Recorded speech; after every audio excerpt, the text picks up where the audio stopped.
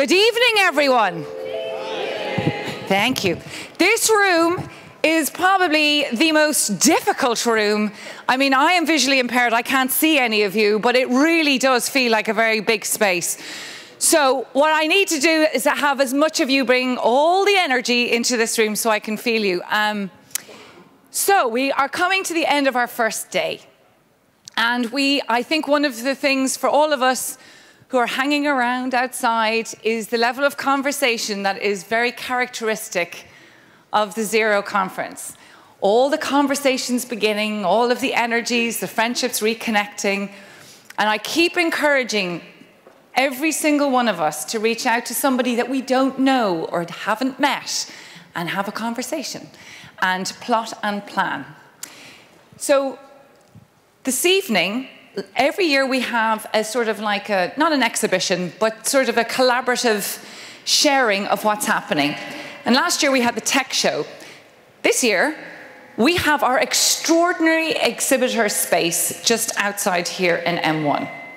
Now, we want to ensure that every single one of you gets to meet the exhibitors. Rather than just walking by and coming into a session, we want to give everybody the chance to know who is exhibiting. So what we're going to do this evening is we're going to give each of our 24 exhibitors a chance to tell you where they are, what they're doing, and to make an invitation for you to come and visit them. Now, 24 is quite a lot, so we are going to make sure that our exhibitors only speak for 90 seconds. Yes, that's quite hard, 90 seconds. And I will be very vigilant in making sure that that 90 seconds is kept. Agnes will be here by my side. We will be timing it on an iPhone. And if anybody goes beyond 90 seconds, we will physically remove them from the stage. So we will ensure that you will get your dinner. Now, however, before that, speaking of food, reached into our bag just before lunch to show you a muesli bar. Has anybody eaten the muesli bar? Hello? Sound, please? So I would like to introduce you to the gentleman who put the muesli bars in your bag, because he didn't just put the muesli bar in your bag to help stave off the hunger, but it was for a point. So, Mr. Muesli, where are you? Here he is, Mr. Muesli. Could we give Mr. Muesli a round of applause? Okay, firstly, thank you so much for the muesli bars. But could you also explain why there was a muesli bar in each of our bags and why you felt it was important to do that at a conference about disability inclusion? Oh, thank you. Well, we strongly believe in the strength and talents of all people, basically. And the muesli bars are a result of an art competition which we kind of organized last year.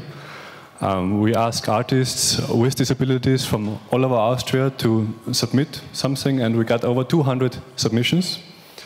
There was a jury voting after that, then a public voting, and in the end there were 5 winners, and these 5 designs of the winners, they are now on the packaging of the muesli bars. So this is kind of a way for us, one of our projects, to kind of show the talents which are out there, which are often hidden. We want to make them visible. Well, firstly, thank you. Yes. See, it was more than just a tasty muesli bar. So this was last year's competition to design packaging. Yeah. Do you have a competition for this year or another year? Yes. So we hope that there will be many more competitions. And we're still looking for partners for the upcoming years. But for this year, there's already a competition planned. It's not fully official yet, but it will be kind of big. So it will not be muesli bars this time, but it will be kind of a painting of lorries, so of transport vehicles, which will kind of drive around all Austria and will maybe even have more visibility than the muesli bars. Okay, so what kind of partners might you need to help make this competition a reality? Who are you looking for to help you make that competition? What do you need? Here's your audience. What are you looking for? Well, we're looking for a venue, basically.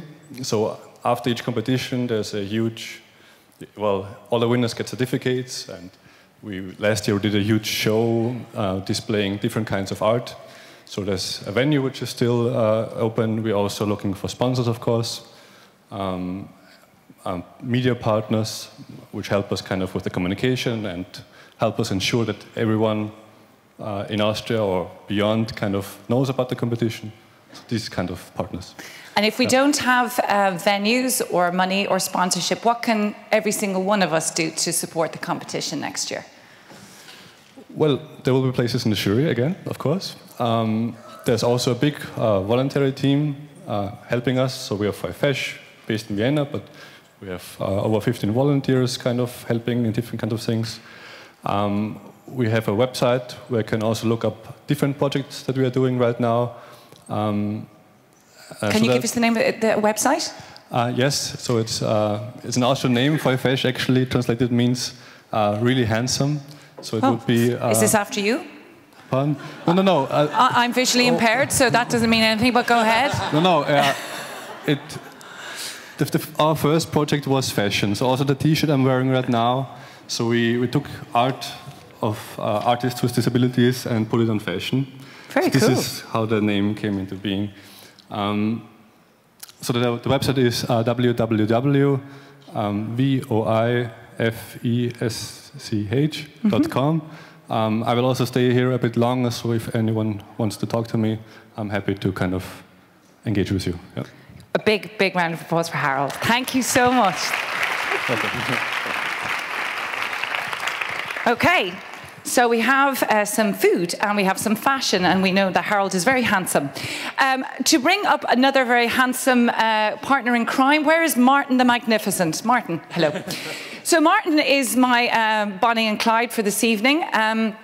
As I said, we're going to be having a quick fire round of our 24 exhibitors. Martin has been in charge of creating the exhibition space. Do you want to just briefly talk us through, before we have our keynote speech, what we're going to be doing after our keynote speech? I think we're going to have lots of fun. Fun, okay. And how are we going to do that? We're going to do that. So first of all, thanks for all the exhibitors who prepared their cool booth. And now it's time to give them the stage and really pitch their booth. So they get 90 seconds, and you already said you're going to be the bad cop. I am. Are you the good cop? Maybe then. I don't know. So, and they can present the booth, tell you what you can find there. And as already said before, the conference is about listening and talking. The exhibition is about communicating and experiencing. And this is the chance of the exhibitors really to attract your interest, to go down there, and I think it's already, they should get a big applause for making the Zero Conference also a practical place where you can experience what is out there to make a world without barriers. Thank you, Martin. Magnificent. So now, before we go into our quick fire round, as I set my phone alarm for 90 seconds, exhibitors get ready, practice your 90 seconds. And as we give you a little time, I am delighted to bring onto the stage James Thurston for our first keynote speech. A very warm round of applause, please. James.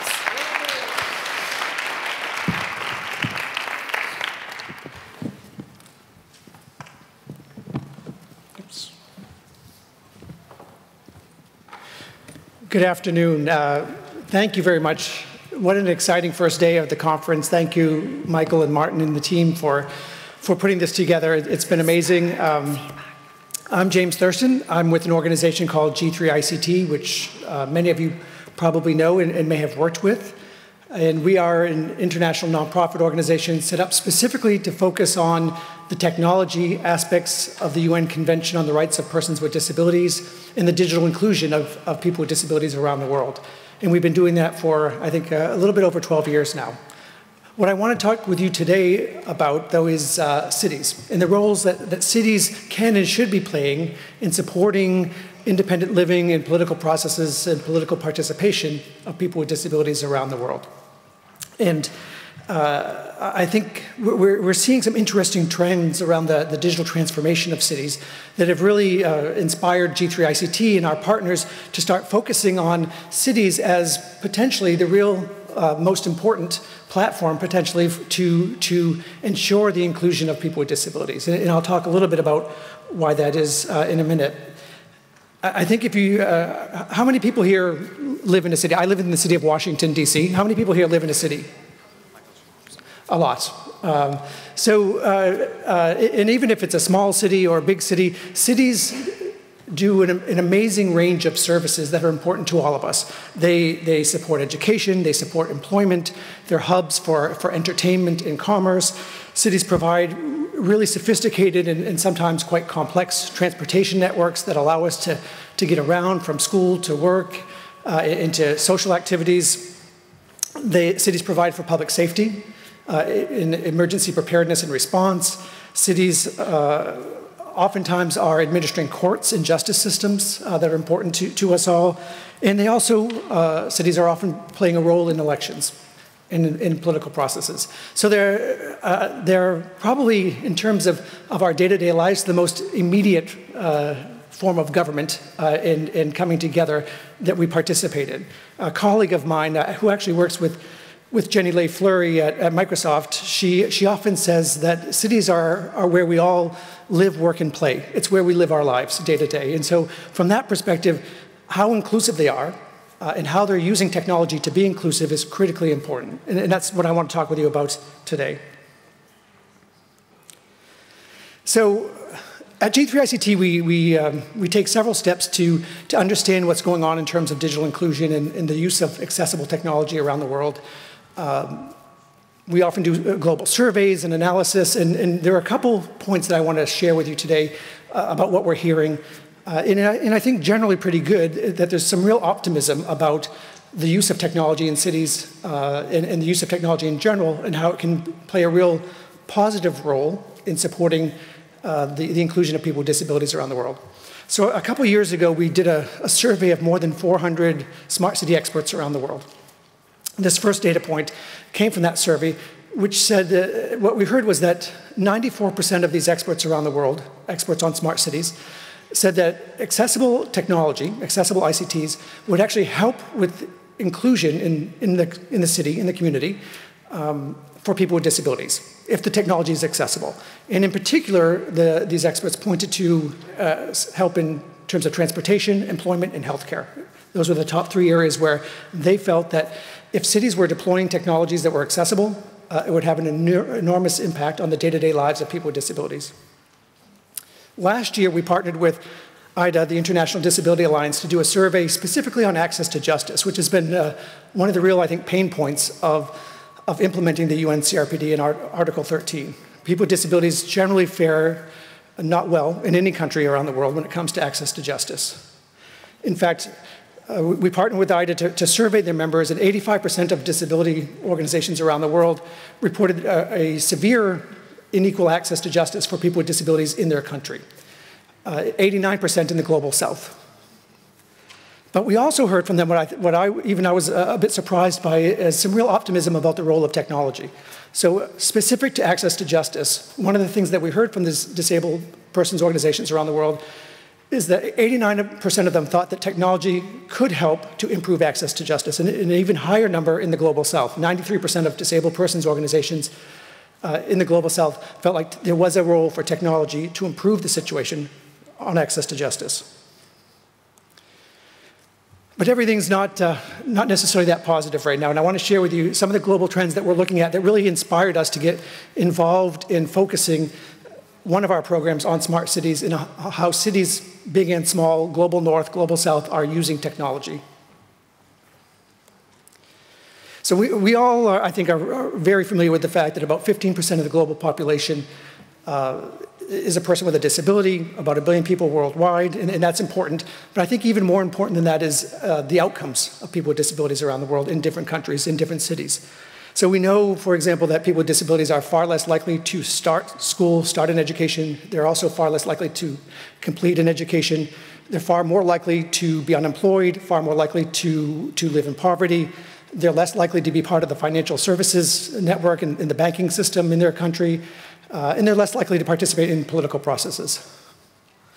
Those are not great outcomes. And interestingly, cities play a role in just about all of those outcomes and can play a positive role if they're mindful and think about how they're approaching the services that they provide related to all of these outcomes.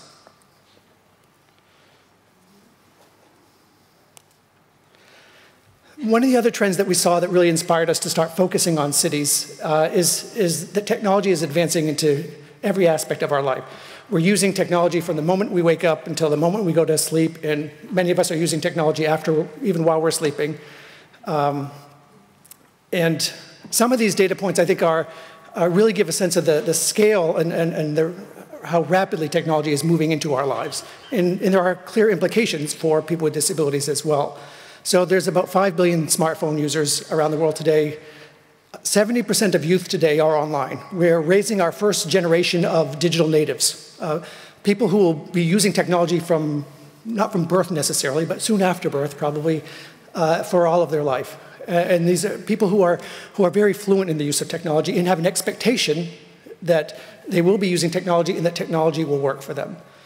There are about 50 billion IoT, Internet of Things devices around the world today, not just PCs and smartphones anymore. It's your bicycle, your scooter, your refrigerator, your microwave, your home. Just about everything is connected now to the internet, with huge implications, I think, for society in general and for people with disabilities. We also know beyond this, these data points about how rapidly technology is advancing in our lives, that people with disabilities, it's not rapidly advancing into the lives of people with disabilities at the same rate. People with disabilities are far less likely to be connected, to have broadband connectivity. They're far less likely to have access to a smartphone or a computer. If they do have access, they're far less likely to have the level of digital skills to actually let them benefit from that technology. So the technology is not impacting people at the same rate. We know that the world's rapidly urbanizing. 50% of the population lives in cities today. That'll go to 70% by 2025. A data point that I heard recently is that in China, the demand to live in cities is so great that they would have to build a new city of 1 million people every week to keep up with that demand. And in some regions of the world, this urbanization trend is happening even more rapidly. 10 of the fastest growing cities in the world are in Africa, so we need to have a focus there. And we also know that people with disabilities live in urban centers even at a higher rate than the rest of the population. Smart cities, and one of the reasons we focus on smart cities is they're really defining how we as human beings interact with technology and with each other by the enormous amount of deployment of technology in cities, big and small. So the market for technology with cities is about $2 trillion a year. So it's an enormous amount of digital transformation in cities. But we know that this current trend towards digital transformation in cities, this current trend towards smart cities, is not benefiting everyone. In the first year of our Smart Cities for All initiative, we did this global survey of experts. We did roundtables in cities around the world. And we found that 44% of experts around the world, only 44%, knew of a smart city that actually was having a focus on ICT accessibility, on digital inclusion. Just 18% of these experts knew of a smart city that was using accessibility standards as part of their smart city program. And 60% of the experts said outright that today smart cities are failing people with disabilities. We also know that the innovation process is not helping. It's actually making the situation worse. There are great urban innovation ecosystems, incubators, and accelerators that are coming up with new and exciting technologies and products and solutions every day. But typically, those are not accessible. So we're sort of making things worse by these exciting innovations which are not thinking about universal design and accessibility. So one of the things that we did at Smart Cities for All and at G3ICT to address this is to build a toolkit, which you can find on our website, smartcitiesforall.org. And we've started developing a set of tools to really help cities think about how they're buying and deploying technology and making sure that technology absolutely works for all of their citizens, including people with disabilities and older citizens.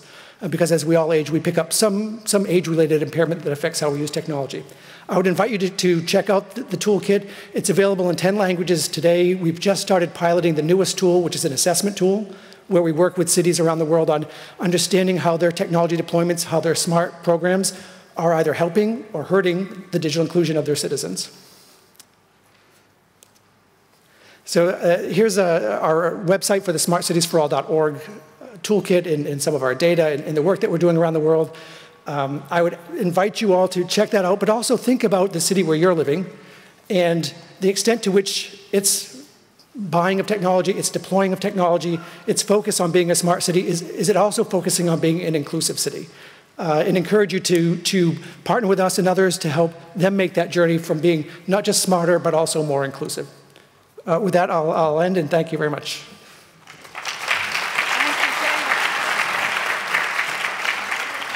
Thank you. Hello? I'm on. Thank you, James, and thank you for keeping to the time. Really, really appreciate it. James, you're going to be around for the full conference, aren't you? Yes, absolutely. So James is here, and it's open for all conversation. So once again, thank you. Now, Martin the Magnificent, where are you? Here you are. Okay. Here we go, people. We're going to see how good our timed clock is. So we're going to I'm going to look after the ones, and you're going to look after the twos, right? Yeah. Okay, so what we're going to do is we're going to take one from each side of the room of our exhibitors in our hot fire round for 90 seconds. So I'm going to switch on the 90-second count, and I can see somebody running across.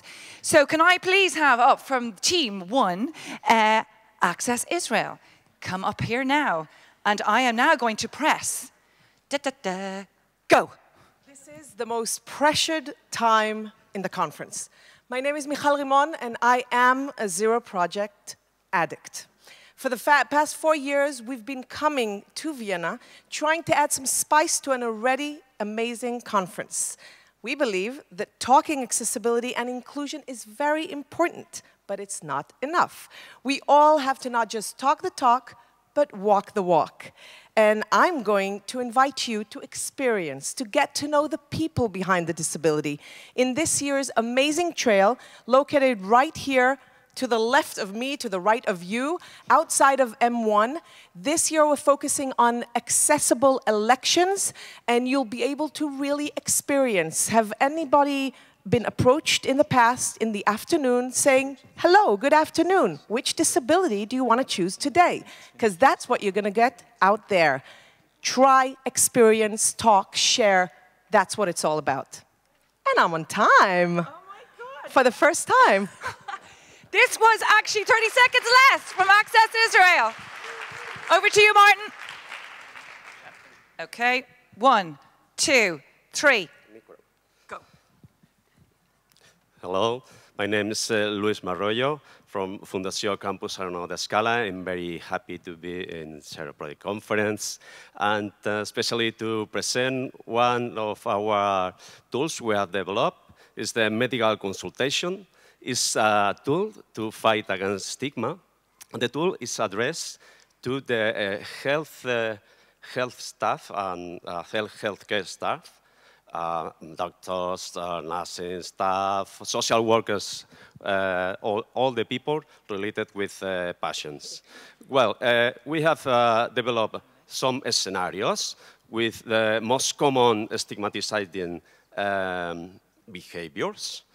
And then we show the doctors and the other staff the impact that the behavior produces in the patient. Okay, the most common behavior, in order to talking about discriminatory behavior, is avoidance of when they are attending a person with a disability. So they try to go fast with the visit. And another is attribution, or everything is happening to the person with the disability for the disability. So we try to show the impact. So you are invited to experience and all the, oh, I'm sorry, booth number 6. Okay.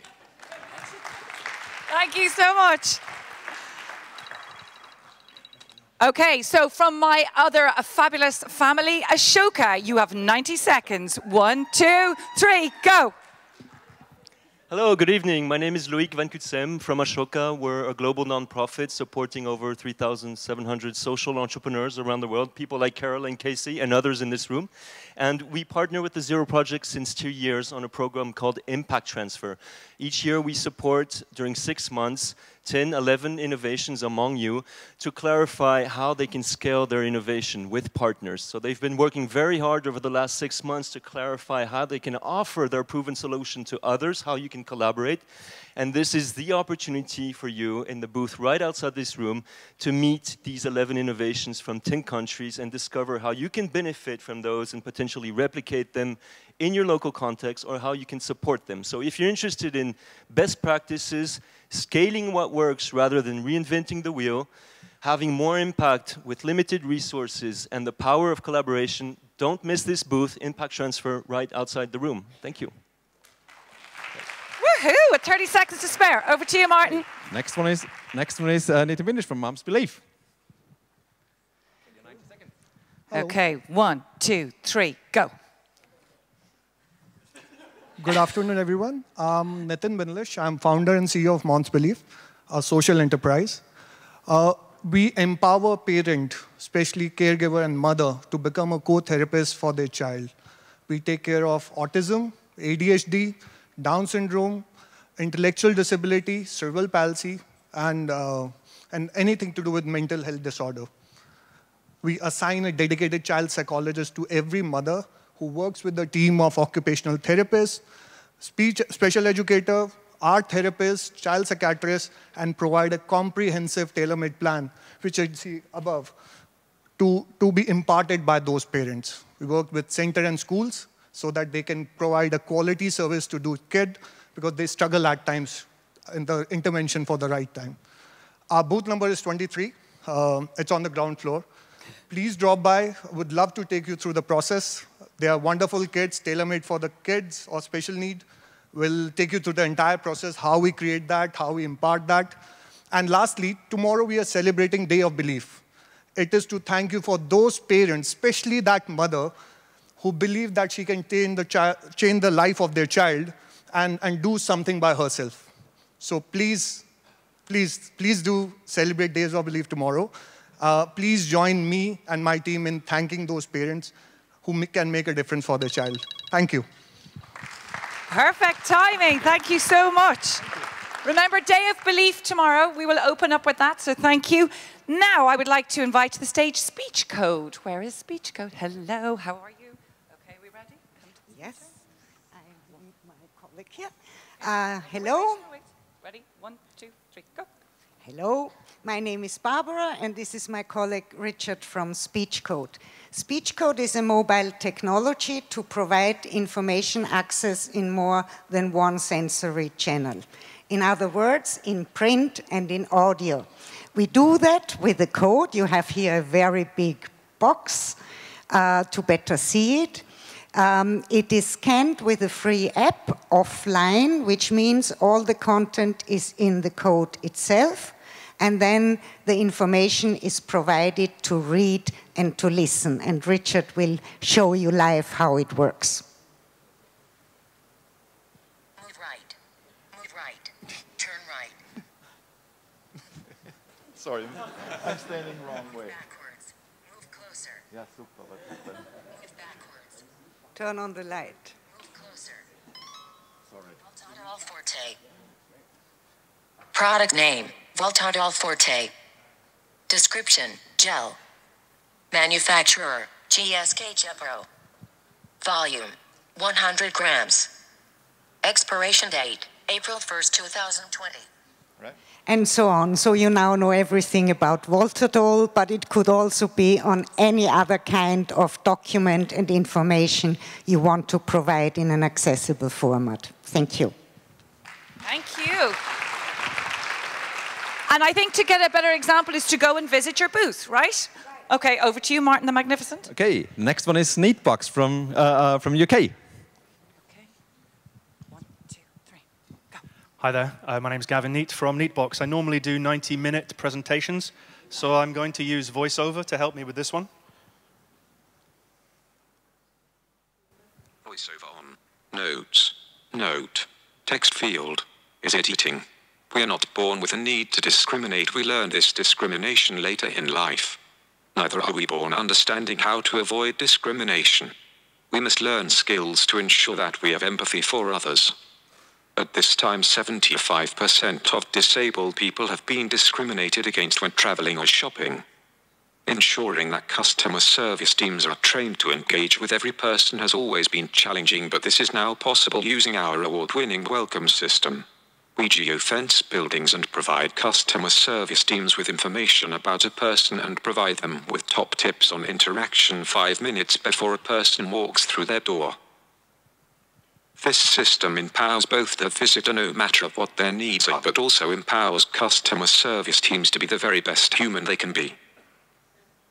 This system is now available in the UK and the Republic of Ireland, but we hope that by 2020 it will be increasingly available in the rest of the world. Come and see it in action on the first floor at the Neatbox stand. Okay, I have some spare time, so here is a joke. How can you tell if your friend has a new iPhone? Oh. Come and see me for the joke. Yeah, yes, good. Well done, innovating time. I'm very impressed. You gotta love innovation. Okay, so where is Accessibility Oz? Accessibility Oz, hello, hello, come on. You're very welcome. Thank you. Are we ready? 1, 2, 3.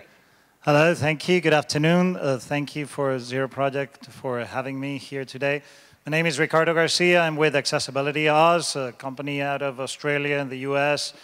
We do web audits, so we help organizations meet all their digital accessibility criteria. We have a fully accessible video player as well. We deliver training. So we do pretty much like every other accessibility organization does. Now, what I would like you to ask yourselves is not what we can do for you or other accessibility companies can do for you, but actually what can accessibility do for your company and can actually do for the communities you cater to. After what we've heard from James, for example, digital is everything. Everything is moving to digital transformations and so forth. So accessibility is becoming even more and more important every day, right? So it'd be great to talk with you, to discuss with you how can we work together. I'm in booth number 1 here on this floor.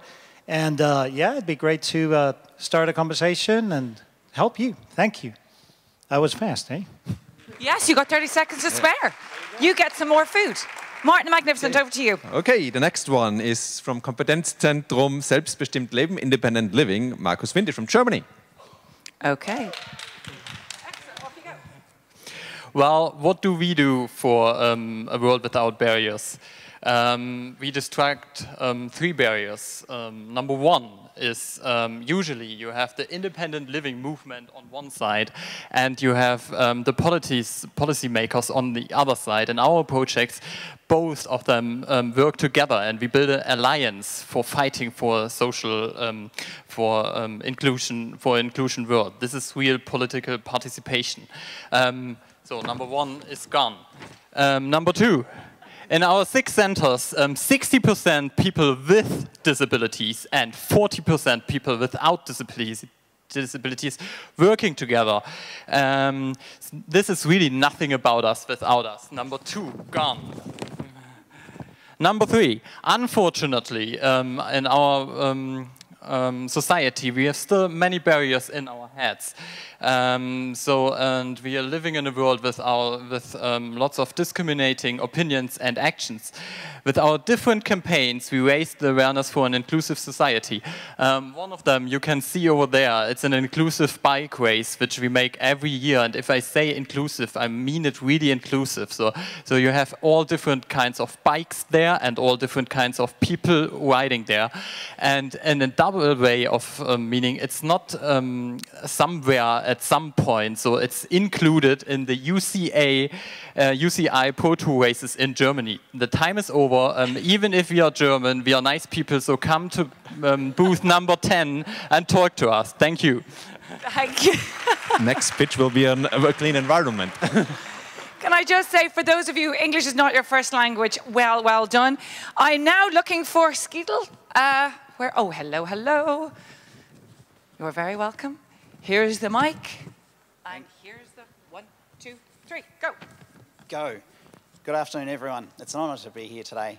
I'm Sam Campbell. I'm from Cytle. Oh, Cytle. Yeah, that's all right. But that's helping me use 5 seconds. CITL is a company that provides electoral technology for supporting election inclusion and accessibility. Please stop by our booth on this level for a demo of the New South Wales iVote secure and accessible online voting system and learn how this online voting system supports persons with disabilities and remote users to vote independently, privately and securely in the Australian state of New South Wales. The system has received praise from disability groups in Australia and is well regarded by users, achieving a 97% positive satisfaction rate from voters. The system is used to allow eligible voters to vote electronically at state-level elections. We can show you how the interface works, and we can tell you a little bit about our experience deploying the system in 2015 preparations for the upcoming 2019 elections. I'd be delighted to show you the system and give you more details about our experience. Please stop by and say hi. Oh, yeah. Thank you. And I mucked up on your name. I'm so sorry. Okay, over to you, Martin. So the next one is Exhibitors booth with Roxana from Romania, and I can tell you, they have a story to tell. Okay. Thank you. No, we're fine with one. Yeah. Go.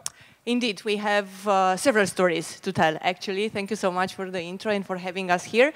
I'm Roxana. By my side, we have Eli, and we're representing Ceva de Spus Association. This is a self-advocacy movement from Romania that focuses on 3 main areas: accessibility, deinstitutionalization, and rights protection. And I'm happy to share with you that the association is this year one of the Zero Project awardees and thanks to a very, very beautiful product, which is this book. It's a graphic novel depicting some experiences of Ellie's stories from her 25 years spent in state institutions. We are booth number 11.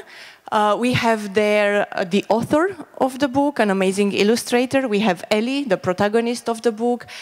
Visit us, browse the book, talk with us. We also have some flowers made by a social enterprise, and they are to honor the ones that passed away in state institutions. Still 1,200 people died in average every year in the Romanian state institutions, and we want to remember them. And we're actually fighting to create a deinstitutionalization service in our country. Thank you very much. Thank you both. Thank you. Social skills animation. You're very welcome. Thank you very much. Okay. Hello to everybody. I'm Alexander Nikitovic. I'm coming from Serbia. I'm an occupational therapist and working with people with autism. So we made one application which allows the therapists and parents making animation and showing to a person with autism what to do and how to do. Because as we know, people with autism, they're visual learners. It's very easy to make. You just need 2 minutes. It's fun. The people likes it. The kids love it. So come to our booth. It's number 5. I will be glad to show you. Thank you very much. Thank you, Alejandro. Martin, over to you. Yes, so the last one of the first round is Nick from Wichita, and he came all the way up from South Africa. Okay, Nick, here we go. Hello, everyone. Thank you for having us. It's an honor to be here. I started a company called Widgetal, which is a social enterprise designed or focused on closing barriers of communication, enabling the deaf and others with disabilities to make decisions based on the correct information. So FingerTalk itself is an app for an educational app teaching sign language, allowing you to play quizzes. It's also a deaf engagement platform, allowing deaf users access to community information through its notice board. And then the spin-off from FingerTalk is an app called We Sign It, which is basically a tool that translates corporate written communication into pre-recorded sign language. So that'll change the way that deaf people communicate and interact with organizations. We are booth number 12. Please come and see us. We have some live demos going as well. We're happy to take any of you through the stuff. Which we signed it and FingerTalk, both very, very exciting apps. FingerTalk has been adopted into 3 South African universities as well, into their curricula. And yeah, it's becoming the official deaf engagement platform in South Africa. I hope I have time left. You have about 10 seconds. Can I test you and see if you guys forcibly remove me? You could do that, but I will. No, I will. Thank you so much. Congratulations. Okay, thank you. Thank you. Now, can I just say, could we not give a bigger round of applause? That was phenomenal for every single person who did that. Really? Thank you, guys. That was really hard, and that was really under pressure, and I'm really sorry to be so horrible, but that's what I was told to do. But I also want to give a big round of applause to our signers over here who've had to do this at 90 miles an hour. Please, congratulations. Very impressed. Thank you. Martin, you designed a great, great system. Now we're going to have a little break from speedy 90-second pitches, and our second keynote address is from Joachim Schoss. So will you please now welcome him to the stage? Where are you, Joachim? Hello, hello. Joachim gets more than 90 seconds. He gets 10 minutes. You are very, very, very welcome. Yeah, thank you very much for this opportunity. Can you hear me? No. Do you want me to stand here for a little while? Second try. There you go. Thank you. Thank you so much for the opportunity to share some information about the work of the charitable foundation MyHandicap. I've brought some information about what we are doing, about the history and where we stand today.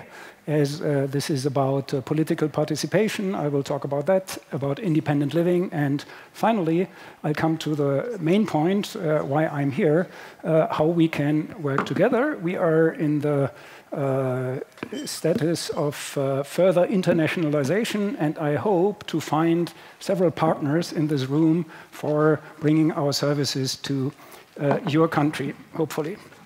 So the core of the service of MyHandicap is an online portal for persons with disabilities. This is mainly to allow people with disabilities to help themselves, and we have a focus on peer-to-peer information. We have today over 100,000 answers of peers about questions around disability. And this is all based on my personal experience. I had a motorbike accident 16 years ago, lost my arm, my leg, and as I have been an internet entrepreneur, of course I went on the internet with all the questions that I had, and at that time there was just nothing on the internet. I couldn't Google amputation, prosthesis, and things like that. And so, being an entrepreneur, I thought that I have to fill this gap, and that's what we did over time.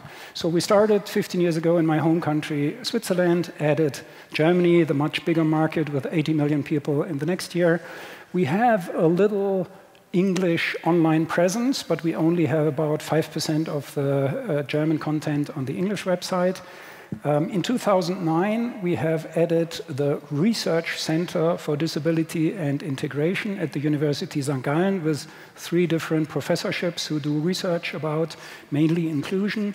In 2015, we have started a full French website, and last year, with a little bit of different kind of service, which is more or less dialogue-oriented with a chatbot.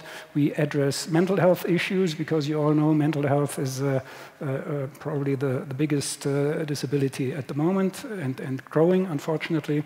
And from now on, we want to go more international, and we are looking for partners for this further internationalization.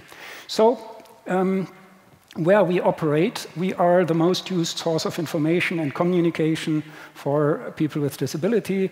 We have had more than 5 million visitors last year in Germany. We have, I said so already, over 100,000 answers that were qualified as good by those who asked the questions. We have more than 50,000 members in our community, more than 30,000 pages of content. We have included into the first workforce more than 1,000 persons with disabilities over the last couple of years. There are more than 100 volunteers supporting us, and together with the CDI, we have more than 15 full-time equivalent working for us.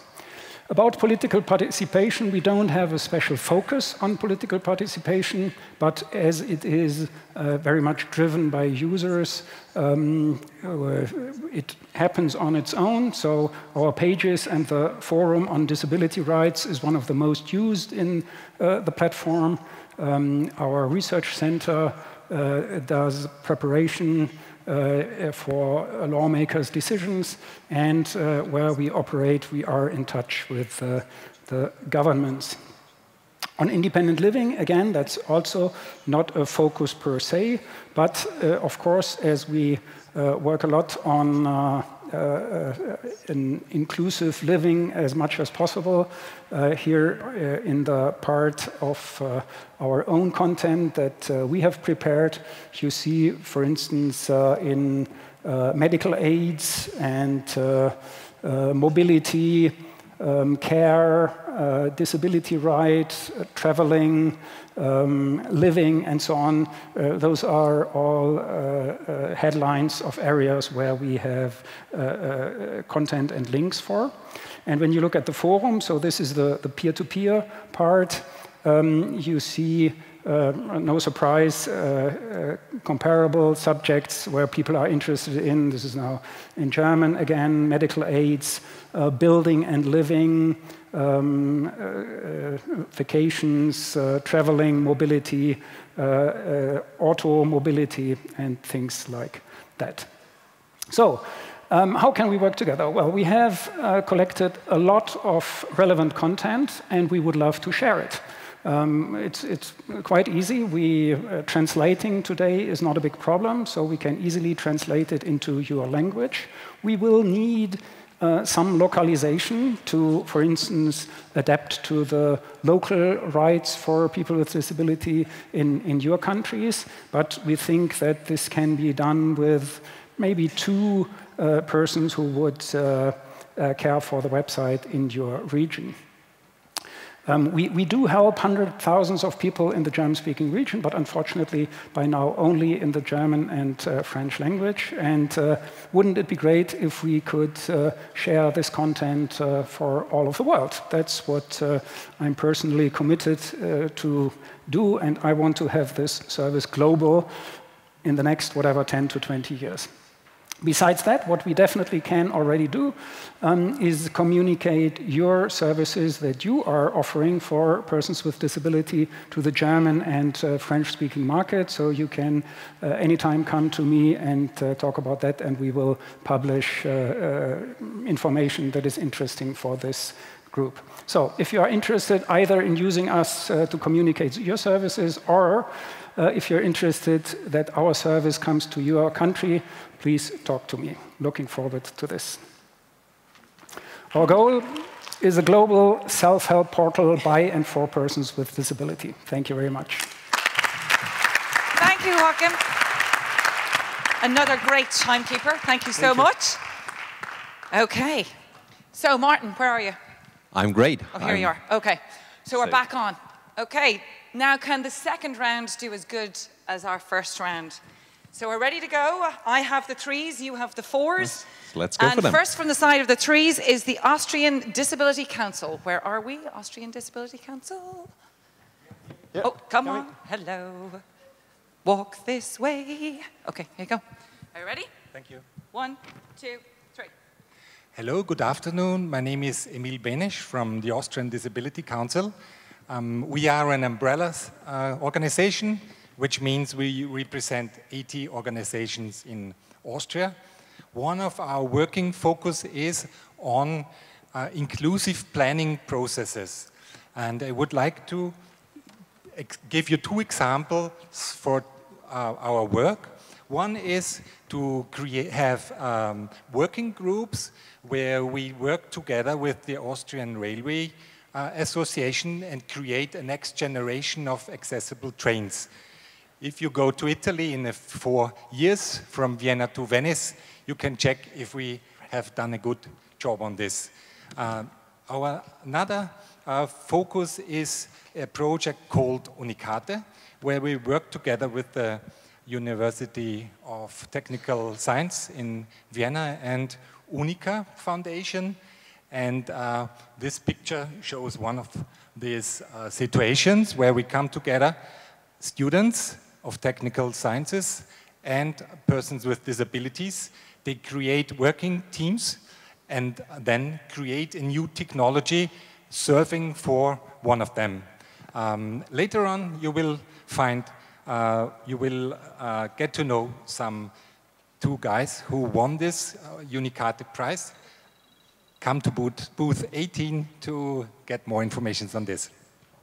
Excellent, well done. Martin, over to you. Okay, great. So let's move on with the group 4. So let's welcome Michael Holden from Ireland, and he's presenting the mobile loo. Here you go. Thank you. How are you, Michael? How's it going? 1, 2, 3, go. Hello, my name is Michael from Mobiloo in Ireland. We are at booth 24 downstairs. We operate a mobile high dependency unit for people that really have complex disabilities. Have you ever thought what it might be like to go to a concert or an outdoor event, a carnival, a fete, anything that is happening in the municipality and there are no toilet facilities? People with complex disabilities simply can't go because they can maybe last a couple of hours before they need to go back home to change. So we built this unit which has an electric ceiling hoist, an electric rise and recline adult changing bench, hot and cold running water, a toilet, and if you really are into camping at festivals, there is a shower inside as well. We have been using these across Ireland and the United Kingdom, and on our booth, we can't show you a real-life Mobiloo, but we can show you some brochures and also a video of all of the tens of hundreds of smiling faces of the lives we have been able to transform because people can go out, feel included, and be part of the fun just like everybody else. Thank you. Thank you, Michael. That really sounds like fun. Okay, from this side for GL Projects. Hello, hello. Hi. Okay, here we go. Yeah, good afternoon. My name is Paul Panek. Actually, I'm coming from Vienna University of Technology. GL Projects is a young company in Austria working also on the area of assistive toilets. And as you see here on the picture, there are different versions. On the left side, there is a lady on a chair-like toilet, which, driven by a motor, can be lifted, and so the standing up process can be improved and can be made much more easier. And another version, which is offered, are so-called lift WCs, which are wall-mounted and can support you with the standing up and sitting down process. So you may ask why I, coming from the university, are presenting this. The reason is that during a research project, we were in the position to use these standard toilets, motorized toilets, which already have proven to be very useful for persons with disability, and equip them with additionally ACD-based modules. For example, an RFID reader, which allows the system to adapt automatically to the very different needs of individual persons using the toilet, or speech recognition to change the toilet, or very important emergency recognition systems which can automatically trigger emergency call in case of need. We are also working for the future as a university to discover. Thank you. No, hold on. What booth are you at? To discover. No, the booth. The booth is the number 25, and we are cordially inviting you to visit our booth and make hands-on trials of our product versions. Thank you, and I'm sorry I have to cut you off. Martin, over to you. Okay, next group is Hapticus. Where's Hapticus? Okay, come in. Up. Hurry up, hurry. 90, 89, 88. Hello. Yeah, my name is Amir, the founder of Hapticus. It's a pleasure being here tonight. So Hapticus is a Singapore-based technology company that is established with a vision to make transportation more accessible and inclusive. Our digital platform is an ecosystem which is complete accessible transportation ecosystem that connects people with special mobility needs with accessible transportation options that are fit with the personalized profile and route for the execution of the ride. So currently, if I need a ride, I need to call several providers and try to book the ride. With our app, basically, I book directly from the different transport options that are available there, being commercialized, non-commercialized fleets, also taxis who are accessible, who are trained to serve people with special mobility needs, and I can book the ride. The fleet providers are also provided with the fleet management tools that make them more efficient and also provides them with a channel to interact directly with their customers. So overall, is a more efficient ecosystem for management and operation of the whole marketplace, which makes it an ideal tool for decision makers based on ground visibility and data to enhance the service for this community. So the service is available in Singapore and is managing thousands of rides monthly. And come visit us at booth number 20 to see how it empowers independent living and inclusion. Thank you. Thank you so much. Martin, how do I always get to be the bad cop? You need to call it the next one. Okay, so from my side, we're looking for Fight the Stroke. Hello? Fight the Stroke, Francesca? Can anybody see Francesca? Because I definitely can't. Okay. So I think we simply go on and see if she comes Okay, over so here. you do your one and we'll find Francesca. Go for it. Okay, so next presenter is going to be Bischof from Austria with Guide Me. Now, this doesn't mean you get 90 seconds. You only get 90 seconds. Go. Okay. Thank you for being here. I am founder and CEO of Guide Me. My son is with me, and we can introduce you how Guide Me works. Guide Me is a new video assistance service. We're looking for partners who want to make a better service for their customers. With a push of a button on your smartphone, you can connect to a professional operator. The operator can see your profile, if you are blind, if you're deaf, or if you are older people and you need help in a building. He can operate you, he can guide you through the building only with your smartphone. He can see all his GPS location and he can transmit data, for example, your travel route. So the operator have all information of you and he can guide you directly to their destination. Thanks to being here. You can look on my booth. We are 21 and I and my son will show you, and you can test by your own. Please share your experience with us. We're very happy to be your experience check. Thank you. Thank you. Thank you very much. Francesca, are you out there somewhere from Fight the Stroke? Oh, here you are. Hiya. Thank you. Okay, here you go. Real change makers break the rules. We're on it like a car bonnet. Go for it. Thank you. I'm Francesca Fedeli. I'm coming from Italy. I founded, together with my husband, a social enterprise called Fight the Stroke, initially advocating for young stroke survivors, but actually, in the years, we found solution of rehabilitation using technology that could be useful for all the kids with the cerebral palsy. So please, I would say, do not come at booth 22 because I'm always year round. So keep in touch with me, just online, on the app, or everywhere on the social media. Thank you. Woo, that was the shortest one. You get top marks. Okay. Okay, so from my side of the fence, we're looking for step here. Yeah, Shai? Step here? You roll on in. Okay. Do you want to come to the front? Okay. So we can catch you on camera? Okay. And here you go. One second. No. Oh, yeah. I need my microphone Yes, on you hand. do. Then you can start. Okay, wait. One, you tell me. Ready? One, One, two, three. two, Go. go. Hi, my name is Leo Haviv, and I with the step here. This is a development of a system for orientation and guidance in our communities, spaces. And I would like to start that we believe that we should first understand the freedom of people with disabilities, their definition for that, and then we should understand what we should do to give them that freedom.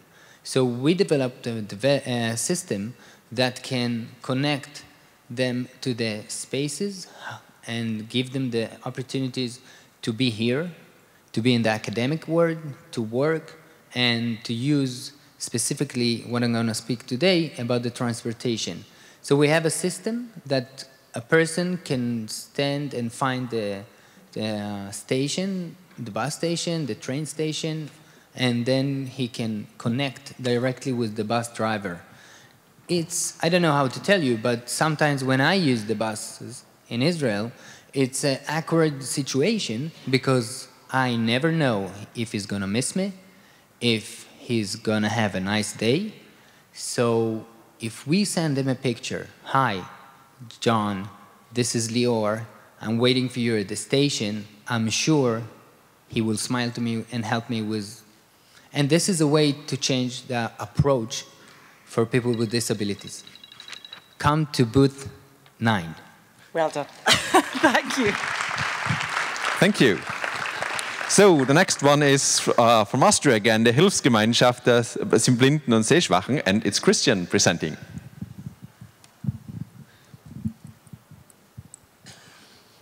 Thank you very much. Oh, I was giving you extra time. Okay, 1, 2, 3, go. Thank you. So, hello and welcome. My name is Christian Vogelauer. I'm from the Association in Support of the Blind and Visually Impaired in Austria. We're actually the largest advocacy for blind and visually impaired people in Austria. We're an NGO, NPO, and we're supporting our members in their daily lives, in their struggle to get employed, and in their mission and their support of technological advancement. And we believe that technology shall and will improve our lives, but that we still have a long way to go to really accomplish this mission.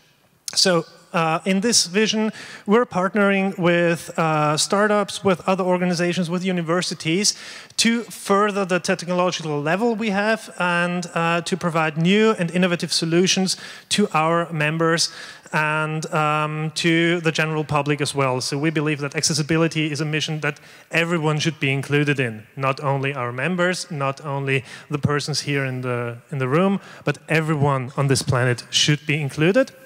So if you want to join us on that mission, on that way, if you want to get in contact with us, seek us out at booth number 27, follow us on our social media channels, or visit our website and enjoy the conference. And thank you again very much. Thank you. Perfect time. Thank you. We have another exhibitor from Austria, Oscar. From Oscar. He comes here. Hello. Okay. 1, 2, 3.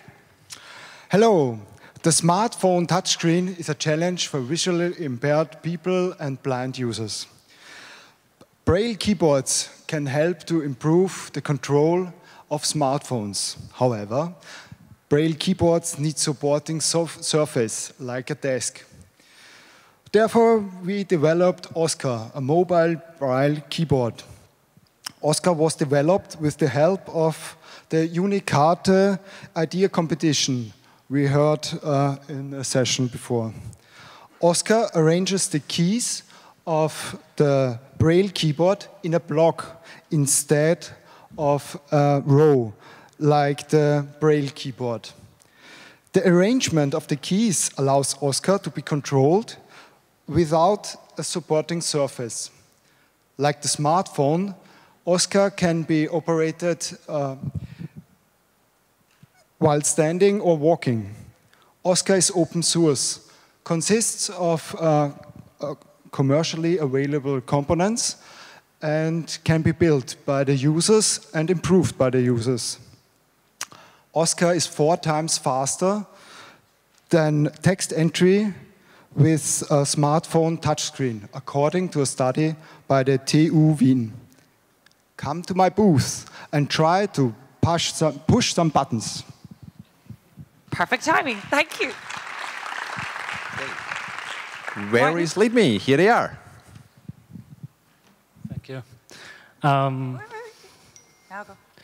Hello, everyone. My name is Tobias Hatzinger, and I'm co-founder of the startup Lead Me. We have developed glasses that are capable of recognizing obstacles in front of blind people to avoid these obstacles, and because there's a chance to be missed by a blind man's stick.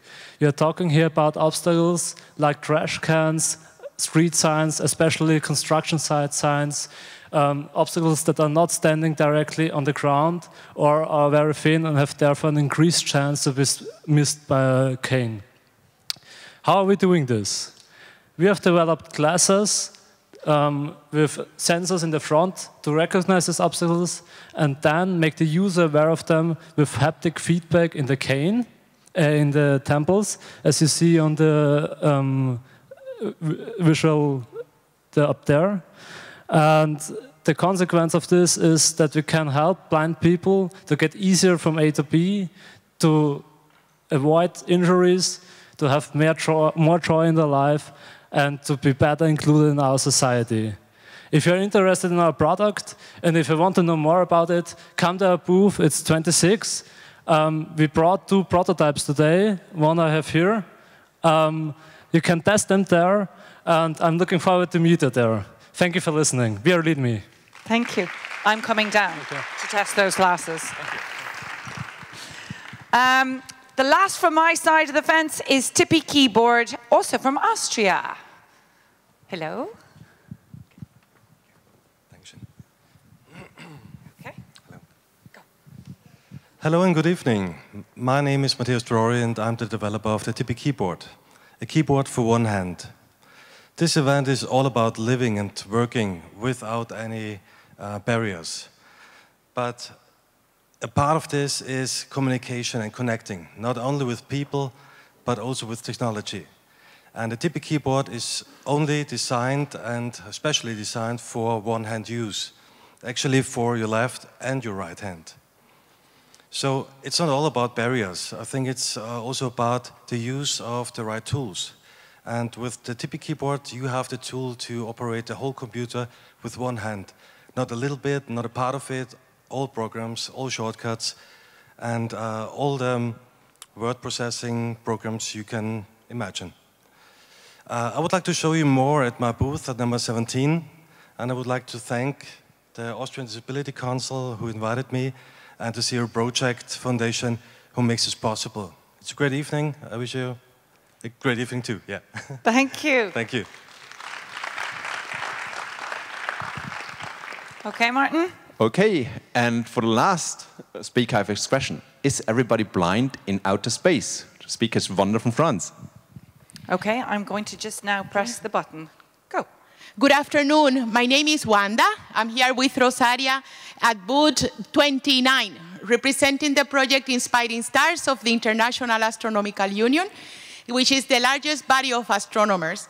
And we established this project to equalize participation in all the aspects that are natural of the scientific field, of course, using astronomy as a case study, because it's International Astronomical Union, right? So in all the aspect means education from school to university, professional performance, outreach activities in science centers and all that. But my ingenuity as a blind astrophysicist and Rosaria's passion as an astrophysicist is not enough. We need your help, because we can be just chasing away everyone by my ingenuity and too much passion. So we need your help. So please come to booth 29. And we brought a whole universe in our suitcase. Come and try it. Thank you so much. Thank you. Thank you. Thank you. Do you want to come this way?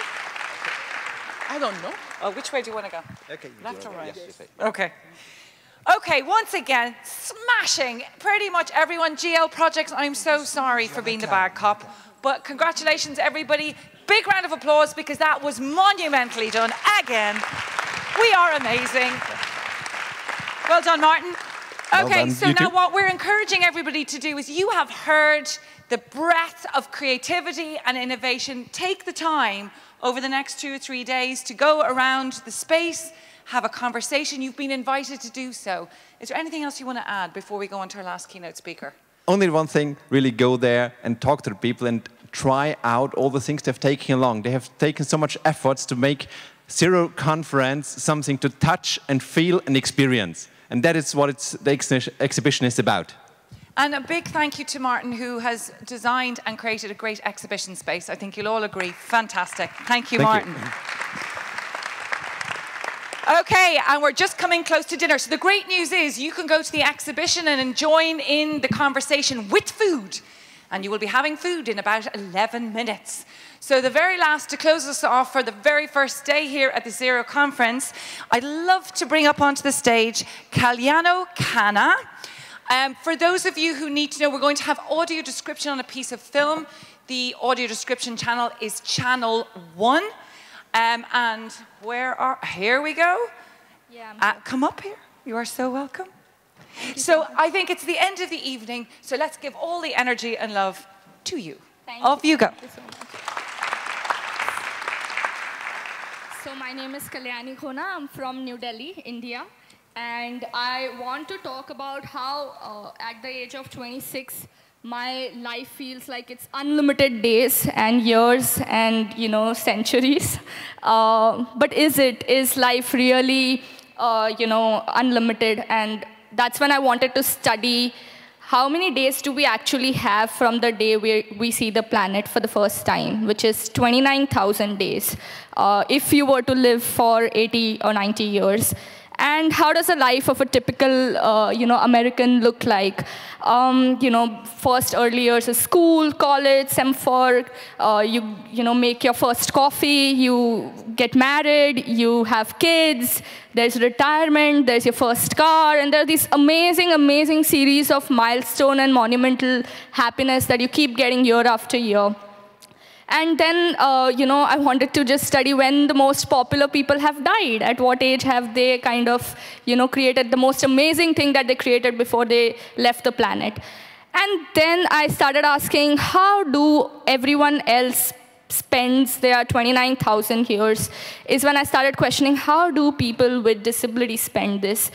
And in my quest, I came across a rat park study. How many of you know of a rat park experiment that had happened 40 years back? Anybody raise a... No? Okay, good. So there is a rat cage with 2 bottles of water. One is the normal mineral water, and the other is the water with heroin, which is an addictive drug. And they just put the rats in the cage and see what water they want to have after they've tasted water with heroin for the first time. And not very surprisingly, all the rats go for the water with the heroin, and then they get addicted, and of course, they leave, they finish their lifespan and they die. But this, scientist, Bruce Alexander, 40 years back said, but there is a flaw in this. The only thing they have is 2 bottles of water. Maybe this is why they're drinking the heroin water and going to death. They said, let's make a rat park. Let's put cheese balls and colored materials and tunnels for them to play from and stuff like that. And then let's put the 2 bottles. What evidently happens is most rats go for the mineral water and not the water with the heroin. They live longer, of course, they're more happier, and so on and so forth. What kind of this study was a breakthrough was that environment matters. Where you are, what you experience, all of it matters. And the human experiment of this is the Vietnam War. When the soldiers went for the war, they got addicted to heroin, and people thought that when the army comes back, 95% of them are going to be drug addicts. But that didn't happen. When they came back to their families, their girlfriends, their wives, and their kids, they went back to their normal routine life. This kind of study was criticized heavily because it has one very big flaw. The flaw is that the human cage, which had only 2 bottles and nothing else, was all the rats that are of the same genetics, same gender, and same biotics. So, and the park had people with different genders, co-genders, different genetics. They had pups because they could obviously mate. They had opposite gender so that there was attraction, and so on and so forth. So one thing that this study doesn't talk about, which I kind of analyzed in detail, was the power of human connection, which even then replicates to the human experiment, which is the Vietnam War. When they went back to their loved ones, they, of course, went beyond their addiction. So when you do the 2 examples that I gave of the 29,000 years, and how do people with disability in India, at least the country I come from, which is plagued with inaccessible technology as well as infrastructure, how do they live in a place? Is it like the cage or the park? And I was very disheartened to know that it's the cage. It's just their journey from home to hospital. And if you're lucky, if you're a part of this 2-3% of the Indian population living with disability, you have a job. And that's when we decided to change things. And in 2016, we launched a platform called Inclov. It's called Inclusive Love. And I'll just actually show you the video 1 to kind of tell you more about how this works. Can we have video 1, please? With the volume.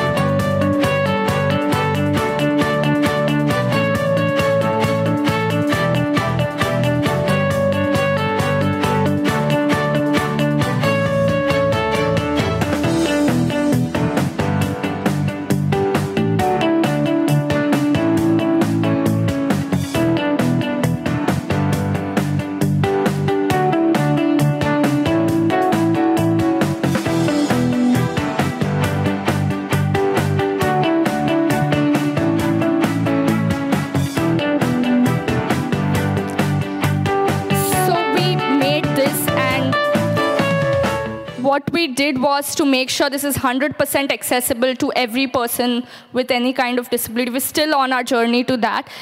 We made this in different languages, across different platforms, and also what we made sure was people with and without disability can be a part of this, and we don't do the same mistake we've been doing forever now. And that kind of mutated to meetup programs where you could also meet people around your locality. The people who've actually found their life partner or a friend through a social network like this could go and host meetups for us.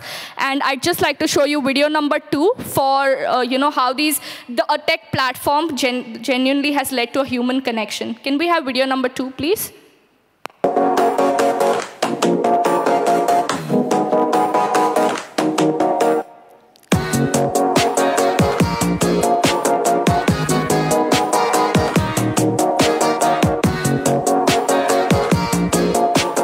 मैंने कभी नहीं सोचा था कि night club में इस तरह मैं कभी बाहर जा पाऊंगी। ये मेरा ड्रीम था, तो आज पूरा हो गया है। बहुत सारी म्यूजिक, मस्ती और dance.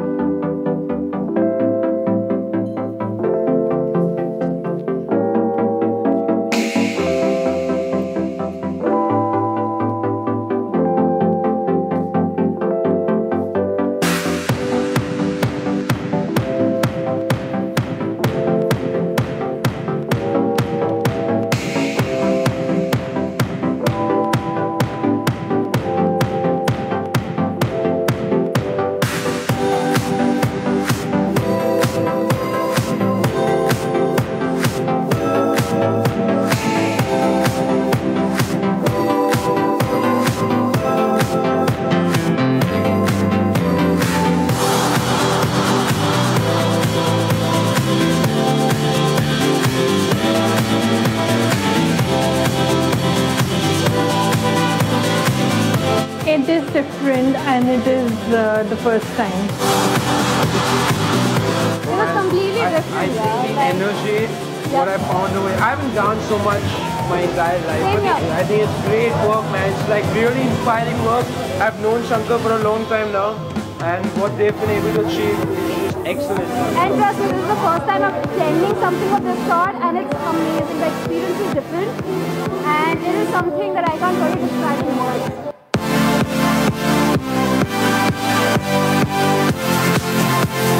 One of our users told us that he has not been allowed to a club before in another city because of the fact that he was on a wheelchair, and we really wanted to do something for not just him but people like him. And we know that there are like millions and millions of people out there in the country who are not going to their favorite bar, who are not going to their favorite cafe, who are not going to their favorite stadium or their favorite theatre because either it is inaccessible or the fact that there is a social stigma around it.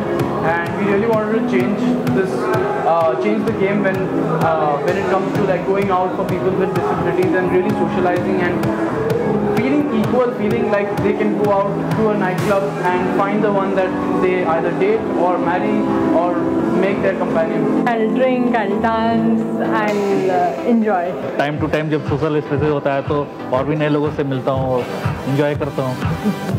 I love Inclov. I love children, Kalyani.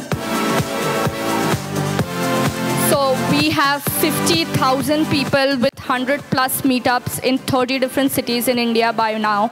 And we feel like we're only starting with giving everyone an opportunity to date, to find a life partner, to go for their first coffee, and so on and so forth. Because the team at Inclov, and it's a very small team of 8 people, we believe that the step from living a isolating life and to having a more fulfilling life starts with a simple human connection. And we strive to do that because nobody deserves to be alone. Thank you for your time. Thank you, Khona. Okay, so we're all starving, so it's time for food. I just want to say a big thank you to everybody for being so on time. A really, really warm thanks to James and Joachim and Kalyani. Thank you for your keynote speeches. Thank you, Martin, for organising the exhibition and pitches, and thank you all of you for the exhibition pitches on time. Thank you for our interpreters and signers over here. So, ladies and gentlemen, day 1 of the official proceedings of the Zero Conference is over. Tomorrow morning, be back in this room at 9:30 for the second film from Real Abilities called Guest Room. So please go and enjoy the evening, reach out, have conversations, make friends. See you back here tomorrow. Thank you so much, everyone.